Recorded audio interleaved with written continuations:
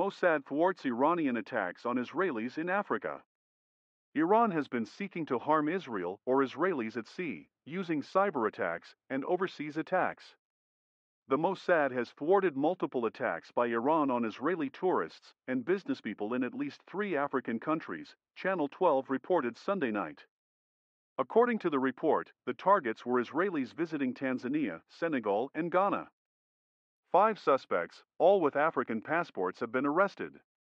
Iran has been seeking to harm Israel or Israelis at sea, using cyber attacks and overseas attacks.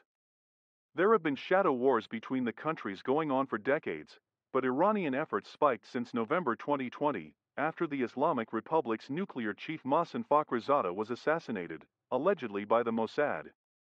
In addition, Iran has accused the Mossad of sabotaging its nuclear facilities in July 2020 as well as in April and June of this year. The Jerusalem Post and foreign outlets have also reported on Israeli intelligence assistance in the U.S.'s assassination of Islamic Revolutionary Guard Corps Quds Force Chief Qasem Soleimani in January 2020.